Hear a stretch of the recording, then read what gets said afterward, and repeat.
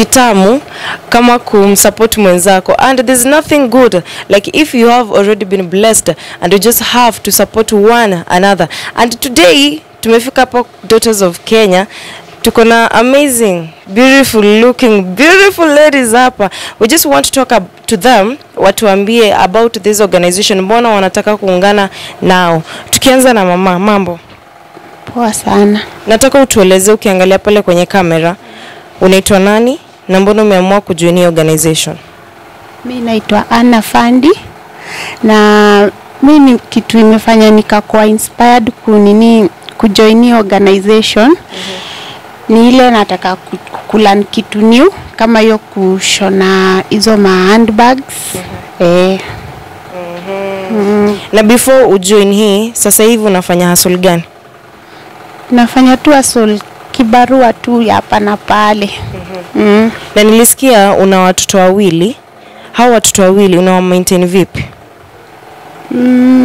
Kile kenye napata ndio kinaniwezesha kuwalea. So kwake huyu anasema kwamba ana watoto wawili, na akipata nafasi kuingia kwenye hii organization utapata kwamba amefaidika kimaisha na bado atapata kusupport watoto wawili. Mambo poa. Waitwa nani? Alisha Che. Kuna watoto wawili. Na naona nikiingia kwa hii mradi inaweza toka na more knowledge ile yenye sikuwa nayo. Nataka uangalie pale kwenye kamera. Acha nije huku. Waza jishikia bado. Haiko tu sawa. Naona nikiingia kwa hii mradi ya kushona naweza toka na more knowledge, pia naweza jifungulia biashara yangu mimi mwenyewe. Itanisaidia. Na je, kuna siku yote ambayo unatamani ukuwe na your own company ya fashion ama ufungue shop yako ya tailoring? Naweza tamani kukuwa na shop yangu ama company, hata mahali nisikie mtu akivaa nguo anasema hii design ni ya Pamela. Naweza jivunia sana. Naitwa Pamela wa Suda. Na Pamela, nikuulize tu swali moja. Hapa place ambayo mnaishi, masaibu gani ambayo mnapitia kama nyinyi wasichana? Wasichana wanapitia masaibu mengi. Like for example, kama kuna young mothers wenye wamezaa wakiwa wadogo, na unapata kukosa do inafanya wasichana wanategemea wanaume ama boyfriends. Cause unapata mimi naweza tegemea boyfriend wangu ndio watoto wakule, ama nategemea boyfriend ndio mimi mwenyewe nipate pads. So at least nikikuwa na kitu naweza tegemea kama biashara ama nijue kushona, niweze kujishonea vitu kama hivi, hata kama sitakuwa naenda mahali job, na at least nashonea hata kwa nyumba na napeana na uza mahali, at least nita kidogo niweze kufeed watoto, na hata pads sitaitisha boyfriend. Na pia boyfriend ataona pia umuhimu wangu, sababu pia wanaume wanakuheshimu wakati pia wewe unajitegemea. Unajua wanasema ngapi? Wanasema kwamba wanawake wengi hakuna kitu ambacho wanaletanga kwenye meza, wanaleta ngono tu. Ni ukweli? Si ukweli. Labda nitaleta ngono kama sina ujuzi wowote ama sina kazi yoyote. Nitaleta ngono ndio nipate pesa. Unaona? Kwa sababu kuna wale wanafanya ngono kama biashara. Lakini nikiwa na skill ama kazi yenye nafanya, atanunua chumvi, mimi ninunue sukari. Si tutaheshimiana katika hiyo, hata kama ni relationship ama ni ndoa. Juu yeye akinunua unga, mimi ninunue mchele, si atafurahia. Na pia huyo haizi taka kutoka kwa hiyo relationship. Juu anaona anasaidiwa. Next time akipata maybe kazi iishe, anajua nyumba italipwa, watoto watakula, na yeye pia atakuwa kwa hiyo hesabu ya kula. Na nikuulize swali la mwisho. Hapa mahala ambapo mnaishi, kuna hizi cases za violence zenye ambazo unapata kwamba bwana anachapa bibi ama boyfriend anachapa girlfriend, hadi unapata wakati wengine hadi unapata wanauana? Violence iko na ni nyingi hii place tunaishi. Sababu unapata mwanamke juu hana kitu anafanya, huyu mwanaume anajua yeye ndio kila kitu. So anaweza mpiga kwa sababu anataka ngono, ama anampiga juu amemuitisha kitu. Maybe umemuitisha chakula, umemwambia watoto hawajakula, atakupiga juu yeye anaona ni kama unamtegemea sana, anakuona kama liability kwa hiyo relationship. So violence ni mob, sexual, physical, zina happen tu, lakini tunanyamaza kwa sababu unasema huyu mtu ndiye ananiprovidea, so mbona nimseme, unaona? So na prefer a provide kuliko nimripoti ashikwe ama kitu kimfanyikie. Yeah. So mkiingia kwenye organization utapata kwamba hizo vitu zitakuwa zimepungua. Kama mambo ya violence unapata kwamba pia msichana anaweza kujitegemea, si kila saa ambapo unapata kwamba lazima tutegemee our men, si ndio? Sasa tukimalizia hapa, utenge kwenye organization na itakusaidia, si ni kweli? Lakini wewe mwenyewe wakati utapata already ishakusaidia, wewe aim yako ni gani kwa organization? Unaweza tamani kusaidia watu wengine pale nje ukuja kufanikiwa? Naweza taka kusaidia wengine. Jua huwezi kuwa na skill peke yako na usisaidie rafiki yako. Ni must upate hiyo skill na wewe usaidie rafiki yako kama young mother mwenzako. Ni must usaidie mwenzako. Na ni challenges gani ambazo unaona lazima utazipitia ukiingia kwa organization? Challenge. Challenge ni mingi. Juu sometimes najua mtu kama mimi, sometimes naitiwa nguo job mchana, hiyo masaa ya asubuhi. Sasa unaona hiyo challenge ndakuwa nayo juu sitawezanga hivyo venye naitiwa nguo asubuhi natoka, sitaweza. Ni must niende kwanza niingie class. Ni sawa. Asante. Kuna yule ambaye anataka kuzungumza chochote ndiposa tu. Yule nakwambia director yule anakataa. Yule sasa ndiye atatuambia asanteni kwa kuja huku ama vipi, si ndio? Mama, nataka tu useme jina, uambie organization asante wamekuja huku. Kwa majina naitwa Lucy Wanjiko. Mimi nilikuwa natamani kujua kushona hizi bag. Ni vile sikuwa na hiyo chance. Na sikuwa na mtu wa kuniambia ati pale wanafunza watu hivyo. Sana naweza sema asante kwa kuja. Mmefanya poa kukaa, mtusaidie sana na nimewashukuru tu sana. Tumekubali your shukrani. So tukimalizia director pale, nilikuwa nataka huyu binti hapa tuambie jinsi mko wasichana hapa hivi, apart from nyinyi kuambiana kuna kazi pale, nataka tuende asha kata. Mama utamsaidia kujibu hiyo? Acha huyo amsaidie kujibu. Alishakataa. Hapa jinsi ambavyo mnaishi, mko na organization kama kikundi kidogo tu hivi cha wasichana ambacho mnajifunza kama mambo ya wasichana. Niko Kenya tunajua ni hakuna ingine isipokuwa hapa ya Teen Seed. Ile inafundisha young mothers na teenagers. Inawasaidia vipi? Kama teenagers inawasaidia place ya kujua early pregnancies, kuavoid hizo early pregnancies na unprotected sex na jinsi ya kutumia pads. Alright. So kitu ambacho nimesikia hapa ni kwamba mwanamke ni mwanamke jasiri na mwanamke ni mwanamke bomba. So hii organization it is going to support these young ladies hapa, and in future I know mtakuwa someone better. Sindio? Utakuwa na your own fashion, utakuwa na your own shop yenye utakuwa una brand kitu, unasema kwamba hii brand ni yangu, si hivyo? Huyo analia ama hii brand ni yangu.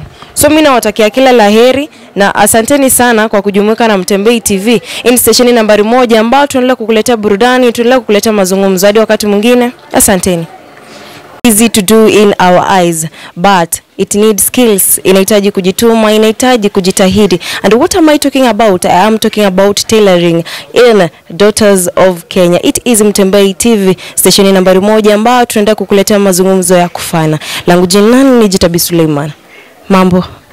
Nataka kuja hapa karibu ndo tuzungumze. Unaitwa nani? Naitwa Lydia Mbone. Mbone. Ulijipataje hapa Daughters of Kenya?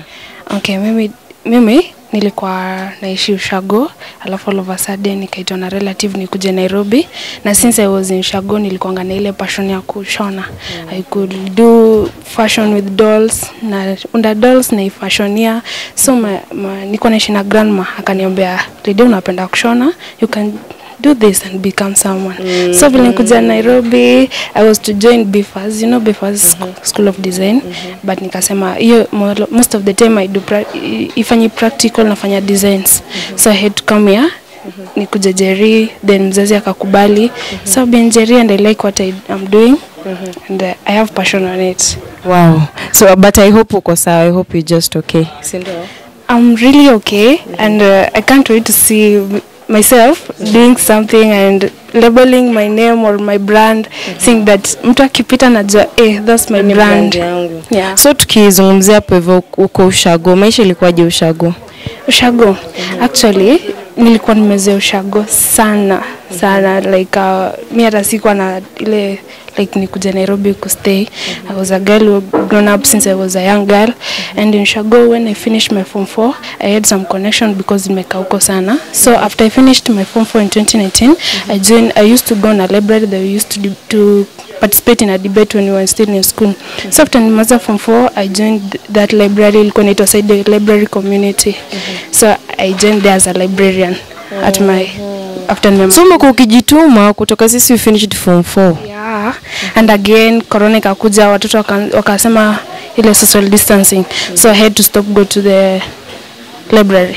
So nikaanza kufanya kazi ya marketing ya loan. So I was doing with a company called Platinum Credit Limited, and it was a marketing business, and it was good. That's the best job I ever done before I started doing this.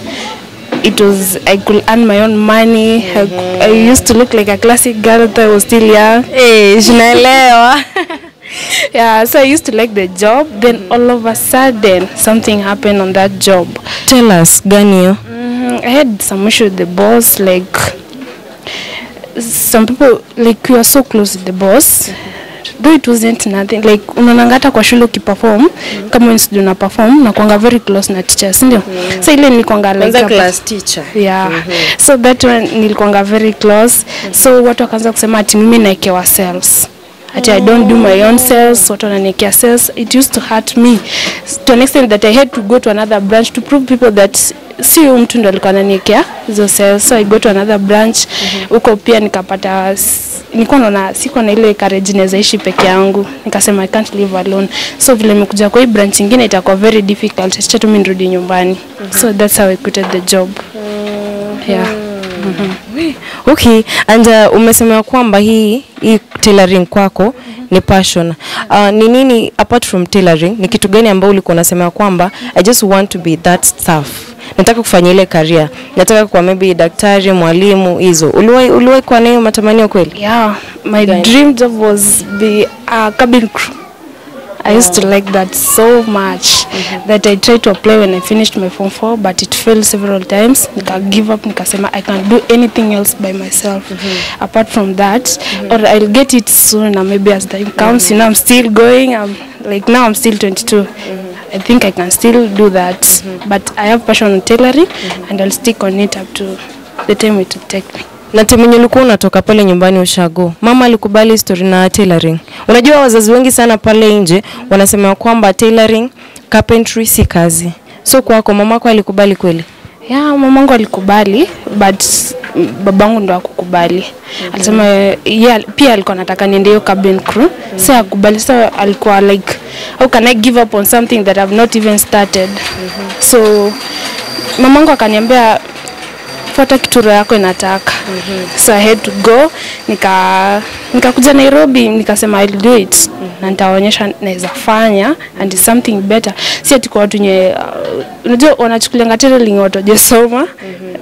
Like it's just something tunaangukia tu. But it proves it's something good. Yeah. Na ni masaibu gani ambao unapitia hapa kwa Daughters of Kenya history na tailoring? In this I don't think I got any problem yet so far. Ni kazi gani ambayo iko sangi challenges? Hata hii yangu iko na challenge. Naweza pata tunaongea na mic already ilikuwa ishazima kitambo. So yako ni gani? mine. This one will be a forcing one, and it's not that really challenge, but nile sometimes unakosa material, unakuja shule the whole day unaambiwa you can't do anything because una fabric. That's the only challenge, but I think my parents pay, so it's rare you find out that I don't have a fabric to do something with. Yeah. Sasa ndo nimeelewa. Huku wazazi wanalipa. That's why you are being trained. Lakini tuseme kwamba mimi ni mteja, nimekuja nataka unishonee. Na ni wewe umeshona, si boss ameshona ama mwenye alikuwa anakufunza. So watakupatia hizo hela ama zitaenda kwenye shule? Azitaenda kwenye shule. Teacher anataka ufurahie kitu umefanya. Sasa kama ndio umeshona, kama ni mteja umemshonea, wewe ndio utakula tu pesa zako and your best. Yeah. Yani ndio kumotivate at least. Ukishona kitu mteja achukue alafu upate hizo do, I think it motivates you and you feel so good about it. Yeah. So as a tailor, can you tell us your daily routine? Daily routine ndio ufike kazini viladu unamaliza masaa ambao unafanya kazi. For me, I wake up at 6 in the morning. I do the house calls, then I prepare tea for myself, for my parents also, they go to work, then I come to school by 9.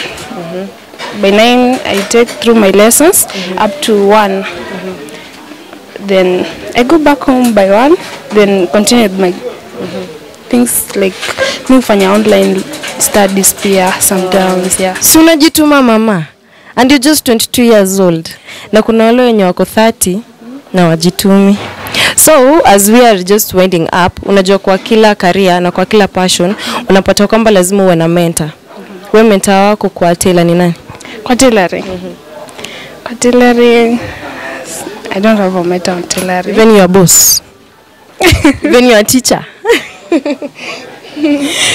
Okay, from that, I have an auntie who is doing modeling. So, you know what inspired her things she made. But I never put it on mind that she's my mentor. Yeah. You are a mentor your own self, sindo? Yeah. So tukimalizia, nataka advice wale vijana ambao wako pale nje ambao wako hawajaenda shuleni ama they're just saying university, kwenda university na kwenda college ndio kila kitu. But hawajui through this tailoring unaweza jilipia rent, unaweza fanya nini tena? Being classic yourself. Sebu warushe advice moja tukimalizia. For me, I can tell my fellow guys like colleagues ama wenye wako tu kwa nje, maybe you're just there like sema mimi ningekuwa bado nangoja ile na apply tu ile cabin crew and through saying ningekuwa still bado tu nimekaa na ngoja, but I'm still doing something. And sema mimi naweza shona bags niuze by the time na ngoja, maybe naweza pata still something niweze improve nifike huko penye nilikuwa nataka from my dream job, but still this is my dream. Please don't just sit there ukisema unangoja university, maybe you never go there.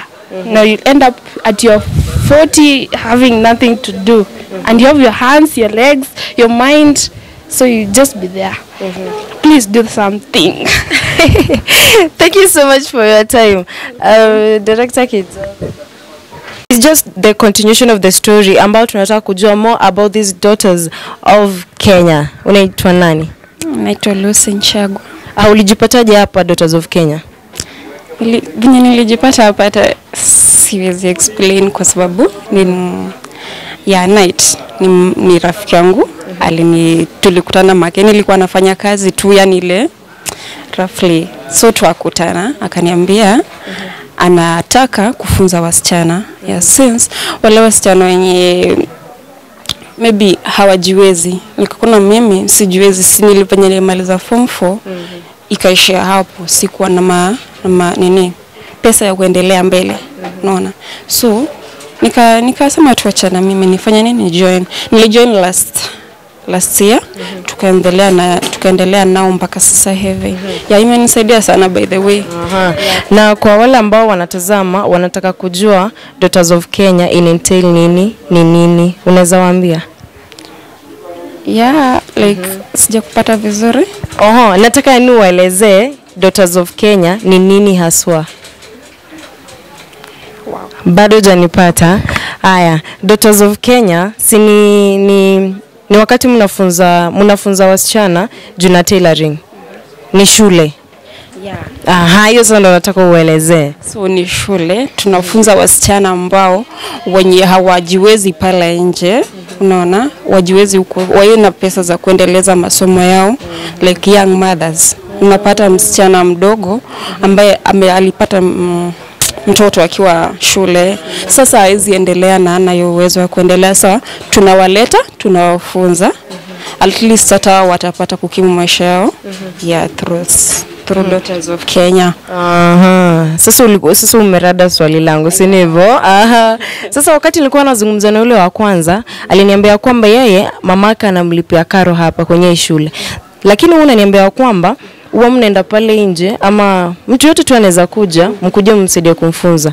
Mtamfunza vipi na wakati halipi karo? So kama watu kama hao ambao hawana place ya kutoa school fees, mnawasaidia vipi? Unasaidia tu mtu kwa sababu kama mtu hana uwezo, uwezi mtupa nje kwa sababu wewe una pesa ya kunilipa nikufunze, utamsaidia. Hata mimi sikuwa na pesa, nilisaidiwa. Pia mimi nitasaidia mwingine venye mimi mwenyewe nilisaidiwa. Pia kama mzazi akona uwezo wa kusaidia mtoto wake aje afunzwe, ni sawa pia.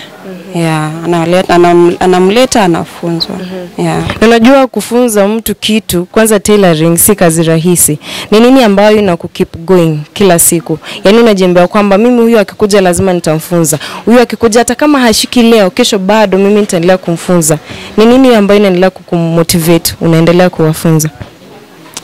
Yeah, niko like seta mimi haswa.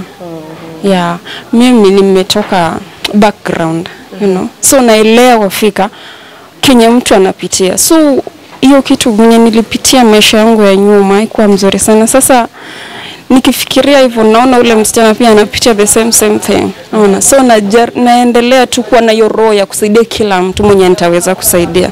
Yeah. Tukiingilia maisha yako kidogo tu, nataka utuambie just in a second, nini hicho ambacho ulipitia pale nyuma? Now, nilikuwa shule, nikakuwa raped. Ya nilipitia hiyo kunajisewa, nilikuwa naishi na watu ambao yani maisha tu mbaya. Yeah, so nikapata bahati mbaya. So nikaendelea tu nikamaliza tu shule, but niko na mtoto. Yeah, so baba ya mtoto hayuko na mimi. Na ikabidi tu ni come here. Unajua wanasemanga kwamba mwanamke lazima awe jasiri. Mwanamke lazima ajitume. Ulikuwa raped, ukapata mtoto na bado uishi na baba mtoto. Lakini sasa hivi uko wapi? Sasa hivi naishi hapa Nairobi. Unafanya nini? Kila kitu nafanya mwenyewe bila mtu yote. Yeah. Lakini kitu ambacho ulipitia na kielewa si jambo poa. Ama director vipi? Si jambo poa. Lakini wanaume mwache kuna jinsi ovyo. Mbona mna si fit Lakini sasa hivi nanuko sawa. Despite what happened. Lakini I know you won't get over it. Lakini with the time itatoka ama itatoka, najua itatoka. Hata nisha heal kwa sababu kila kitu sasa hivi inaenda poa. Yeah. Thanks tonight alinileta hapa. Nashukuru sana haki. Amenisaidia sana. Sana nataka upatie advice wale wanaume pale nje ambao wananajisi wanawake. Najua kuna mmoja ambaye atatazama. Yeah. Sasa wewe mwenye unafanyia mtoto wa mtu kitu kama hiyo, jua wewe pia utakuwa na watoto na pia watafanywa kile ambacho wewe umefanyia mwingine. What goes around comes around. Yeah, so tuheshimu wasichana wa watu, watoto wa watu jamani. Yeah. Heshima ni utu. Alright, so acha tuendelee to the next person ambaye naona amejificha hapa ndani. Director unamwona? Amejificha hapa ndani tena sana. Ulikuwa unashona nini? Mambo. Poa. Wanakuta nani? Brandi Otieno. Nakwambia una smile. Nini imekufresh hapo ndani? Hakuna. So tukinawe pia nataka tujue your own story. Daughters of Kenya. Uliingia vipi? Daughters of Kenya. Mimi yenyewe life ijakuwa mzuri vile. Tell me, nini li happen? Nilimaliza form 4.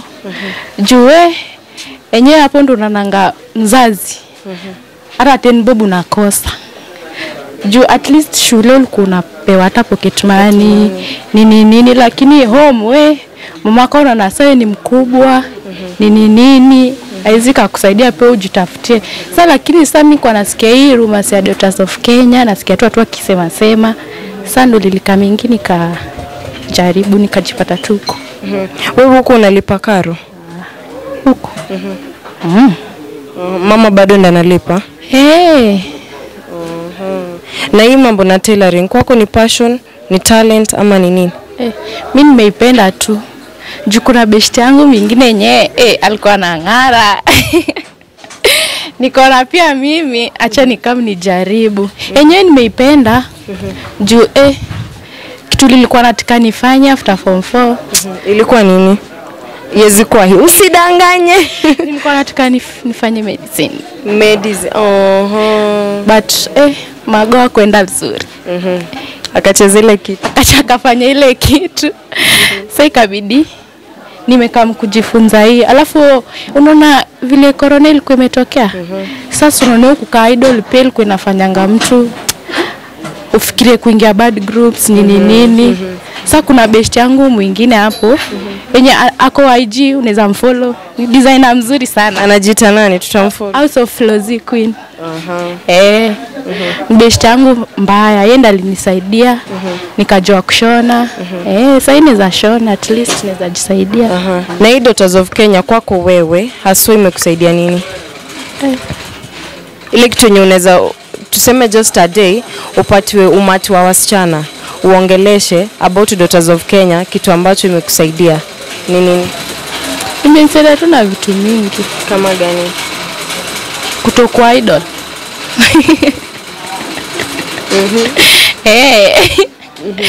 Kama nimejibu vipi? Iko sawa, lakini bado unafaa kutombea kwamba imekusaidia kupursue your passion. Si passion yako umetombea kwamba ni tailoring. Waambie hivyo wasidhani wauna.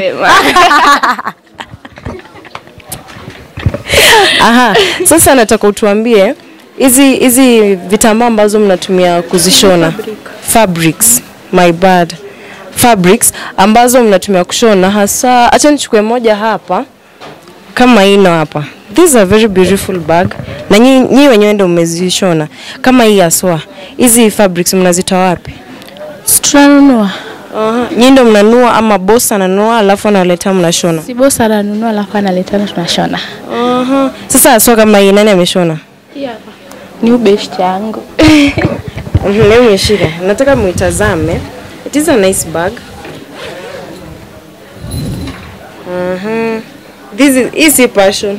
This is a talent. Kwanza tunafaa tukutane na boss wenu tuzungumze naye kidogo. Iko sawa. Lakini bado hata si peke yake, bado kuna zingine hapa. Kuna hii hapa.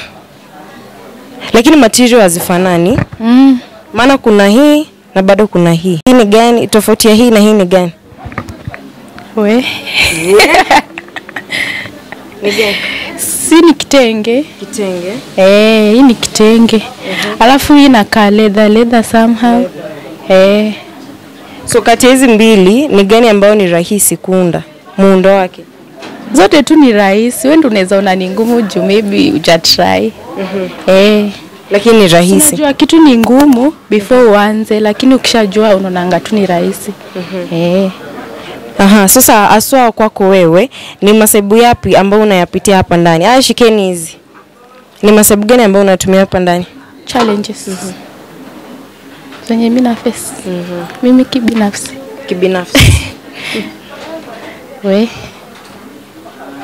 Kwa kweli. Sioni. Hakuna challenge ambayo una face. Hata moja.